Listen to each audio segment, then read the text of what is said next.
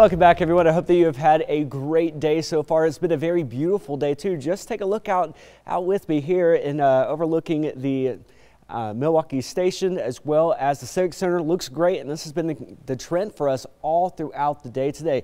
Current temperatures right now that we observed for our high, 79 degrees in Electric City, a little bit warmer down towards Helena, 85, 83 in Bozeman, 78 in Lewistown, and up towards Havre looking at 70 degrees. But what about right now? Well, temperatures are similar to that, 79 in Great Falls, a little bit cooler down towards Helena at 83 degrees. It's been a beautiful day, all thanks to a high pressure that has been really situated over the Treasure State. Now, it has been a windy one, though. We have been looking at some wind gusts up to around 24 miles an hour in the Electric City, in the capital, 17 in Lewistown, 22 up towards Havre, and around 20 in Great Falls. So whenever you combine the temperatures as well as the winds, well, how dry are we? Well, we're pretty dry.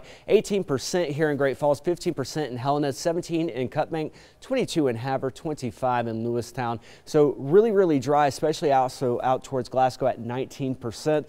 But the good news is that we have not seen any wildfires, so that's the good news, and hopefully that'll be the continuing trend, especially with the rain that we got this past week. So overall, looking at the past 3 hours, we have been looking at clear skies for us all. Rain stays south of Bozeman, around towards Billings. Haven't been looking at, though, anything to complain about other than just the sunny skies, and it's kind of warming up, but temperatures are a lot lower than what we typically see for today, right around like 88 degrees. So I'll take that. Now, the reason why this has all been is because of this high pressure that has continued to stay over the Treasure State, and it's not going to really be able to move much. I mean, by 6 a.m. tomorrow, it's just going to head on out closer towards Spokane, but then it's going to start to slide back down towards Billings.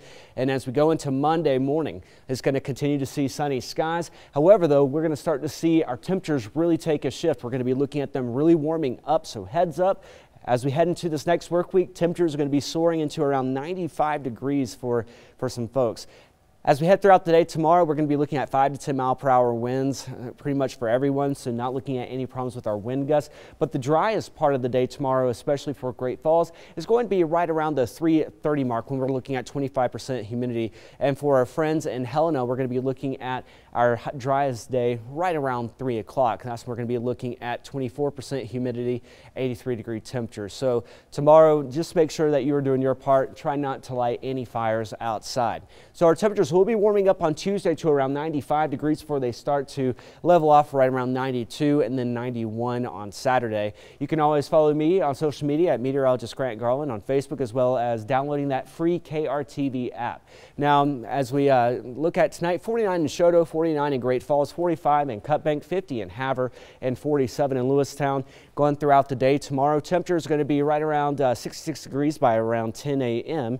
And for our friends in Helena, around 68 degrees there. We are looking at a warm day tomorrow, warmer than today, 85 up towards Havre, 84 in Great Falls, 85 again and around Kalispell. Going throughout the next couple of days, though, 69 degrees on Monday. It will be sunny and warm. We are looking at only an isolated chance for showers and thunderstorms as we head into the middle part of the work week, and that's the same situation for our friends in Helena. Wednesday, 88 degrees with an isolated shower.